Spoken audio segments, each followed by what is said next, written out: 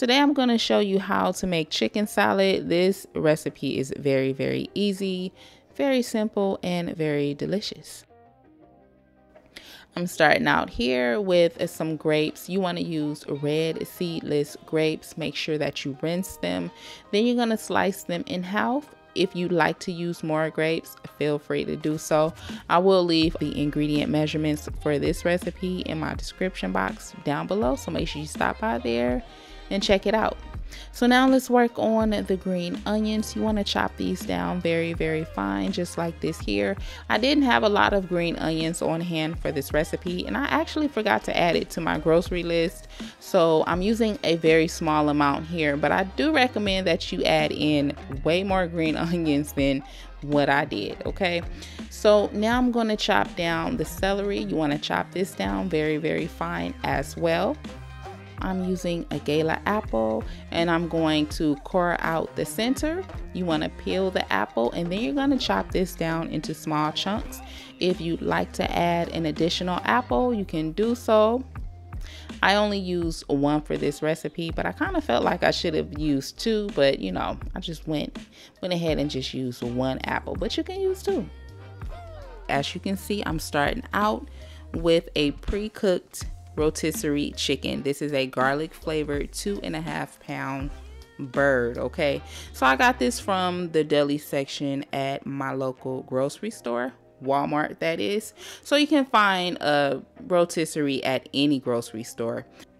So now once you start on your chicken, you want to remove all of the skin just like this.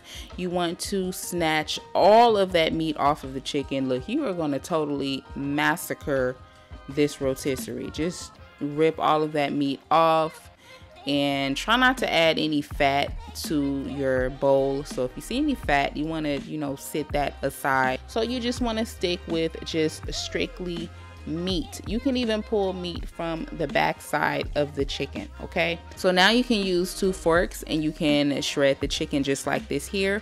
Also, if you have an electric hand mixer, if you have a stand mixer, you can use either one as well. And this is a great alternative to using a fork to shred your chicken. This just got the job done so much quicker.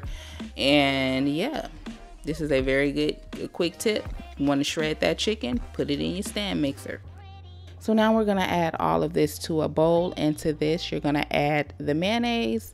I'm adding this in 1/4 cup increments so that I could get a recipe for you guys, but you could really eyeball this because you might like more mayo, you might like your chicken salad more on the dry side. So you would really make this according to your preference at this point here. So now you're going to add the vegetables and you're going to add the apples as well. You want to fold this in together just like this.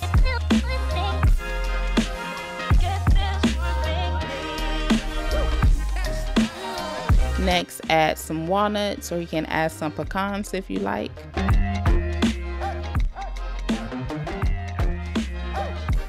Now you can season this to taste, but I do recommend that you taste your chicken salad before you add any salt, okay, because you might not need it depending on how well your chicken was seasoned. Okay, so now you can add in those grapes, and you want to fold those in just like this.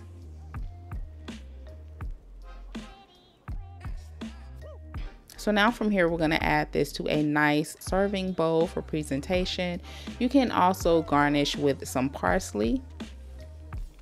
And this pairs very well with a Caesar salad and maybe some crackers on the side. So I hope that you guys will try this recipe. I'm going to go ahead and plate this up. This chicken salad was so good. Oh my gosh. If you have never had like apples and grapes in your chicken salad, you have got to try it. You will really love it. I promise you. You will love this recipe. Okay, thank you so much for watching. I hope that you will try this recipe. Let me know what you think, and I will catch you in my next one.